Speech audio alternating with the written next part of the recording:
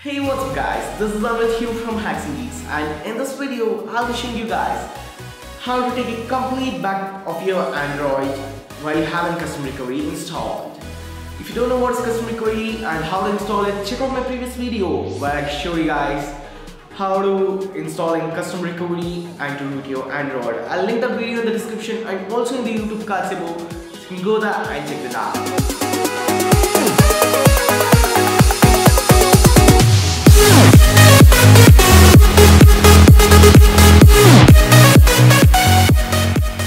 So before we begin, you need to have TWRP on your Android. If you don't know what is TWRP or how to flash it to your Android, check out my previous video which I'll link down in the description and also in the YouTube cards, where I have shown you how to install TWRP. So after installing that, you have to go to settings and enable the developer options. If you don't know how to do that, just click on about phone and scroll down and click on build number for 7 times. As I have already enabled it, it will show me you're already a developer and no need to do this.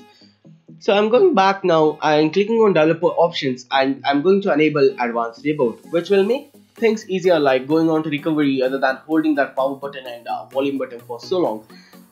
So after enabling that, I'm going to hold my power button and clicking on reboot option. Then I'm going to click on recovery and hit OK. This will make me to boot into my TWRP which I have installed.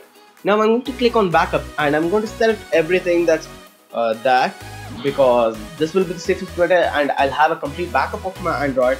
And finally I'm going to swipe to back this up. This process may take a while, so just wait until it gets completed. I have fast forwarded this footage, and once it's completed, you'll get an option to reboot to your system. For the sake of this video, what I'm going to do is going to wipe all my system partitions other than my internal storage. Then I'm going to install CyanogenMod 14 unofficial version onto the OnePlus 2.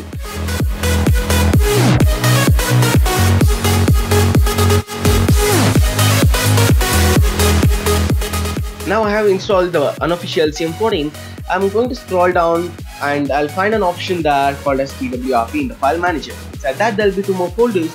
Then finally you'll have all the backups that you have done to TWRP.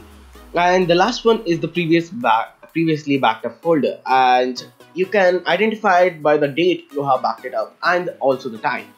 Now what I'm going to do is again reboot to TWRP and again going to restore to the previous state.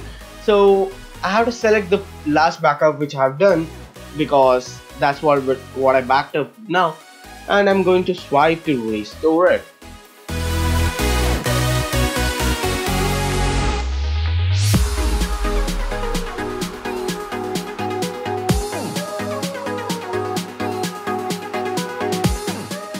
As you can see, I have all my apps which I had previously, but if you remember, I had actually opened Hacks and Geeks website in the beginning of the video.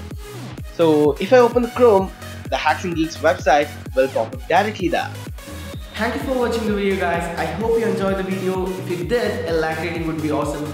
We sure put a lot of effort in making these videos, and please hit the subscribe button above to support us. Thank you and goodbye.